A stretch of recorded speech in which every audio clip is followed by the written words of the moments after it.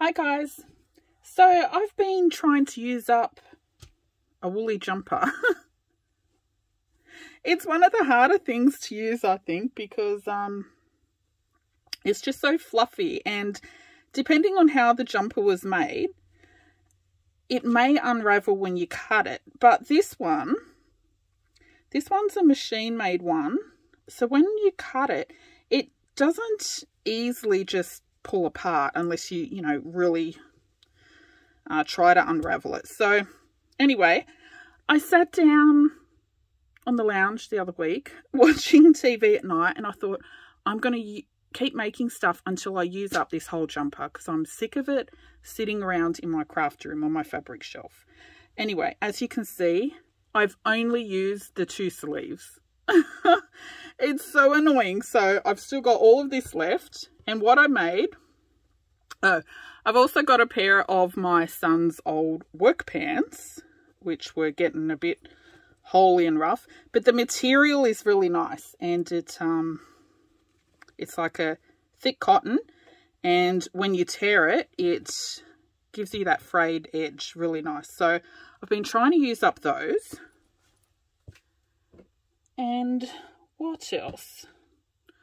I used some coffee dyed lace. This was just an old curtain that I coffee dyed. Came out nice and dark.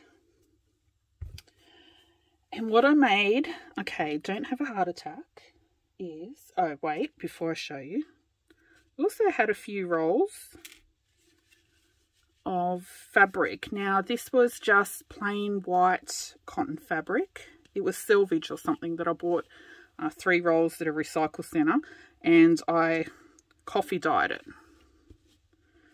So I've been using that.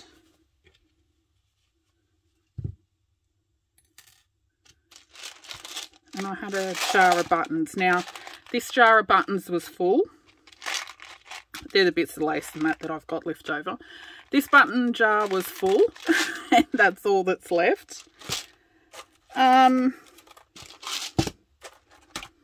And I've got just a little tub of neutrals like browns and creams and that, earthy tone bits of scraps of fabric.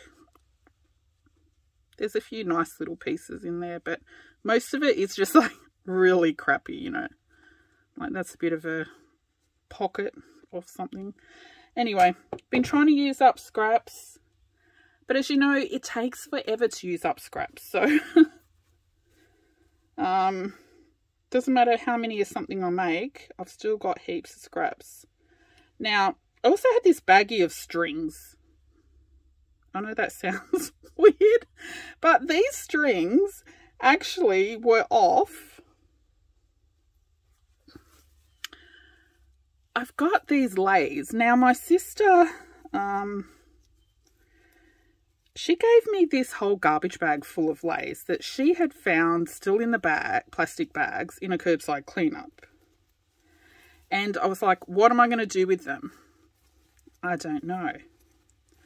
Now I've been using some here and there, but what I did, I actually sat down one day and I cut them all apart. So there's these strings in the middle and these little tubes. These little tubes I've been making beads with. I'll show that in a separate video. And the strings have been sitting in this little baggie. Yeah, I know, I kept them to reuse.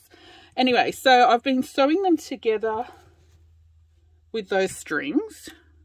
And I made just a few little scruffy flowers. And I just love them. They're all kind of the same but different. I had these little wooden buttons that were from a recycle centre. I had some brown and creamy kind of buttons. So they're the 3 main buttons. There are a few of the larger size buttons in there. And some that are a bit smaller. So large, small, medium. Anyway, I just sat down over a few nights in front of the TV, watching TV, making flowers. Oh, and also this little tub. It's ridiculous. I don't know how many are in here. I know when I was kind of halfway through, there were over 100, but I just kept going. And stupidly, I thought, I'm not going to stop until I use up this damn woolly jumper. But yeah, it's too much. You only use a tiny little piece at a time. See this one? This one you can see has a bit of, I don't know. I also had teeny tiny scraps in here that I've tried to get rid of. Bits of lace, the woolly jumper, that calico. I put this, sorry, not calico. I put this cotton as the base because it's a bit thicker and sturdy. And I just sat there making flowers thinking I'll use up this whole woolly jumper, but yeah, never gonna happen. Too many. Might have to make some like wintry woolly jumper journals or something. Anyway, as you make the same thing night after night, you kind of get bored with it. I did it for about 3 nights, and I think there was a day or two that I might have done some through the day as well. Then I was cleaning my room and I came across some little fabric bits. These were, if you followed my channel from the beginning, you'll remember some journal covers that I made out of this fabric. It was fabric that I had taken off an old sofa. I'll put the links to those videos down below if you didn't see them. But it was really beautiful fabric. Anyway, there were these little corner bits that I had kept, and they've just been sitting there in a box, so I thought I'm going to use those as well. So I chopped them up, and I also used them in some of the flowers. Where is one? Oh, here. So I used that as a layer instead of the woolly jumper. See, that's that's some of my son's work pants. It frays so nicely. Anyway, so I've got all of those and these. These ones I think I cut the bottom fabric a bit smaller. Now I'm not going to do a video showing how I make them because I've got a million of those videos on my channel already. I made something like these, a bit similar, with the colour tones and the buttons a few years back. Anyway, I'll put a playlist. I've got a playlist actually if you want to see how they're made. They're just easy. You just rip up random bits of fabric, put it in front of you, and just put them together and sew them. Anyway, so yeah, I sewed them with those stupid strings from the lei. So these little flowers, 100% recycled materials. Anyway, I'll show you a few of them. They're all different, but kind of the same.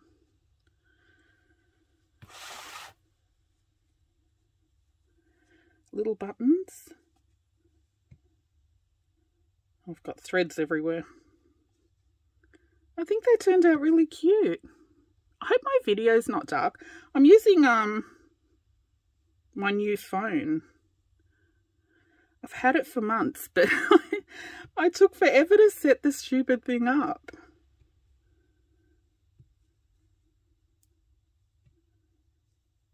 See, these two, they kind of look the same.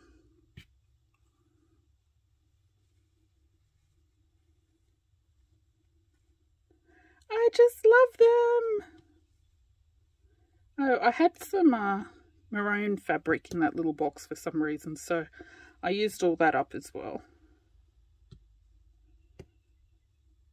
I think they're so cute. I love scruffy flowers like this. Now some are a bit fluffier than others from memory. See, I really like that lounge material. This one I just put a whole bunch of the strings in.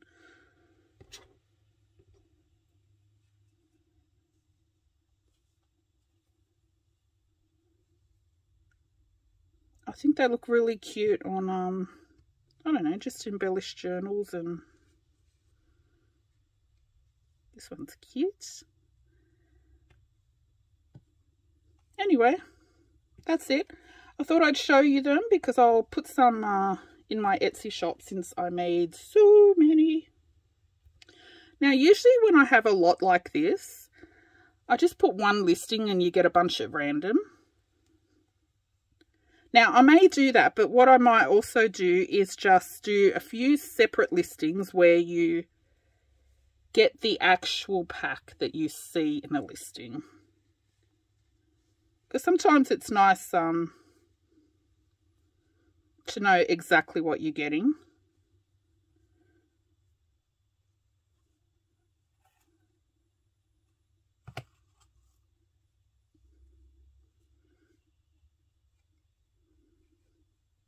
See, some are darker than others, so I might put those separate because maybe you don't like grungy style. Maybe you do.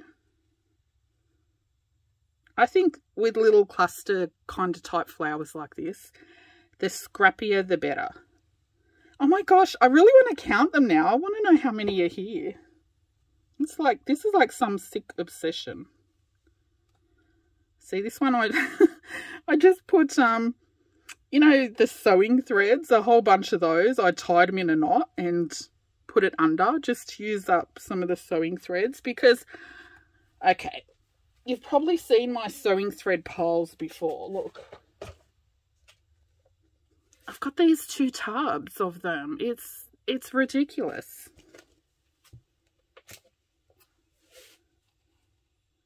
So I want to start using up some stuff that I have too much of. I say that all the time and then I go missing. Sorry, I've not done a video in a long time.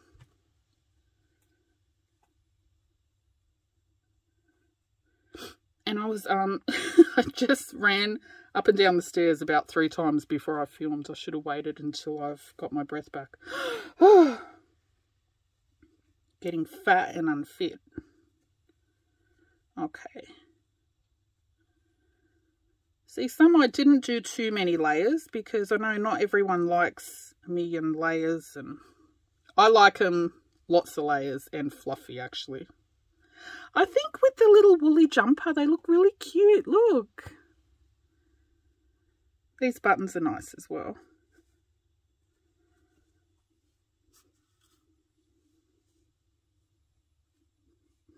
I wonder how many's here. This is honestly, this is ridiculous. I can't believe I made so many. I couldn't stop. Oh, that's some of my grandma's ugly skirt. She had a skirt and jacket with that same pattern.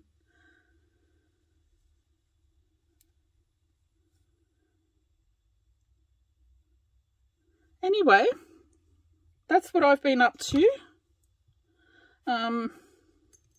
Making a zillion flowers.